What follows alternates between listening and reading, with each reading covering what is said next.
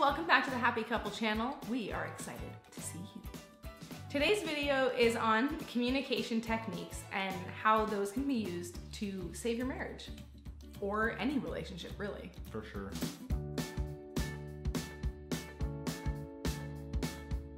The first point in any communication is the person that you're trying to communicate to ready to receive your communication. If someone's got their head buried in their work, or they're deep in some other conversation, or they're reading and they're crying because there's a sad scene in the book, chances are if you try to just like throw out a question or interrupt what they're doing, they're not gonna receive that communication with as much joy and presence as you might be looking for. So just make sure, are they ready to receive it? Simple. Next thing is be present in the conversation, like be there. Don't have your phone, don't have alerts popping up all the time, don't look at other things, don't stare off, just be there with the person having the conversation. It's kind of frustrating when you're trying to tell somebody something important and they're doing something else. Like you could be like, no, I'm listening, but you're like scrolling. Yeah, and you're like, no, but I'm listening. And you're like, no, you're not listening because I'm trying to tell you something. And this whole thing, eyeballs, that way, pointed. Yeah. So be there, be present. The next point is pretty obvious, but can get overlooked very easily. Is if someone is communicating to you, listen. Oh. Just be there. Open your ears. Just listen. Don't wait for an opportunity to jump in and cut them off or whatever. Like, listen to what they have to say, and then go from there. Just remember, guys, open your ear holes. Yeah. The next point is acknowledge. You need to actually acknowledge the person for what they're saying. They need to know that they're heard, right? So when they say something, you need to acknowledge them, but make sure you don't skimp on the acknowledgement. Sometimes somebody will say something, and then you're like, yeah, so but blah, blah, blah, blah, and you want to say something else. It's like, just wait, just literally acknowledge, like, okay, good, I got that, or I totally understand, or whatever it is, the appropriate thing, but do say that so that the person knows they were heard, and then you can give any further communication. This is universal for any relationship in any capacity, not like marriage, dating, whatever, but also like at work, like sales cycles, whatever you want. You need to acknowledge people because it makes a huge difference in how you communicate with somebody. Absolutely.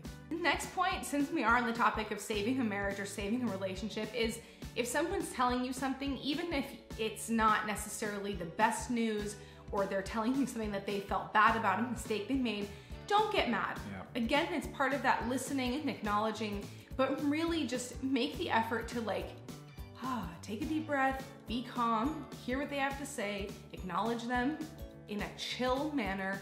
I cannot tell you how much extra emotion and drama that this will save the both of you in any relationship, but particularly in the marriage, especially in the marriage that might be on the rocks that you're actually trying to salvage. Yeah. Just don't get mad. Easier said than done sometimes, I get that. Make that effort, it will save you so much extra time, I promise. The other thing is the foundation of the marriage or any relationship period is based on a trust factor. Yeah. So if the person, like I do the same thing with staff, if somebody screws up on something, okay, cool, I got it, no problem. And then what are we gonna do about it? And that's it, like literally, that's it. It's not, you have to make it safe for the person to do that, because if not, what ends up happening, consciously or unconsciously, is that somebody tells you something, you get really mad at them, and then do you really think they want to tell you again? I mean, this applies to kids, it applies to everything. So totally, you have to make it safe and okay. Next point is more communication. You can always communicate to resolve situations, but keep on communicating. Like we've had times where, like, let's say there was some issue or rub or whatever that we had going on, and we're like, I don't feel good about that, and there's something weird or whatever. We continued communicating about it, on and on and on and on and on, until we actually got a resolution. Like we were both totally okay. And that does mean sometimes you have to just get over trying to be right, or like, trying to play weird games. Like if my intention is to make her feel bad, then you're gonna keep talking about it until you're blue in the face. I mean, literally, you're gonna be talking about it forever, because either the person's not gonna feel bad or they are gonna feel bad, and then you feel bad for making them bad, and now you're trying to justify why you were trying to make them feel bad, and you're like, well, because they did this other thing. And when you start getting into name name calling, pointing fingers and all this kind of stuff, and it's your fault, then you're literally missing the whole point. So just literally continue communicating until you have a resolution. Yeah, and decide that you actually want to come to a resolution, because that is going to be key for both of you. If you guys actually want to resolve it, you just keep talking until it's resolved. The next point is, as you continue to communicate, you then want to build on that communication. So talking about common interests, the things that brought you two together in the first place, whether it's a romance, a friendship, a marriage, a working relationship. Once you have whatever issue resolved, if you were resolving an issue, now talk about the things that you both like, because that's just gonna build more agreement and more friendship and more connection between the two parties involved. That goes whether you're handling an argument or not. Just finding points of common interest and continuing to communicate about that is always good and keeps friendships and relationships going. Yeah, really. For sure. Like even if you've had a relationship for a while or a friendship, right? And maybe you've been having problems for a little while. The other thing you may find is just with continued communication that there are points of reality that you guys have that are things you didn't know. Like sometimes maybe you just found out something new about the person. You're like, oh cool, I didn't even know that. And so look for ways that you can find new points of reality with them. Exactly.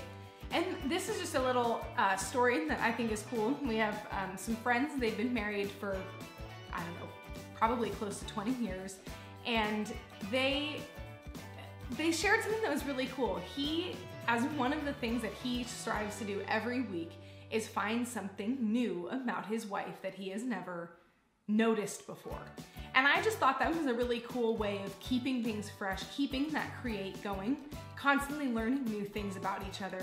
And we do that as well. And it's just that point of like paying attention, being in communication, noticing those points, talking about those points, and keeping the relationship alive. So that was just a little extra I wanted to share because I thought it was cool.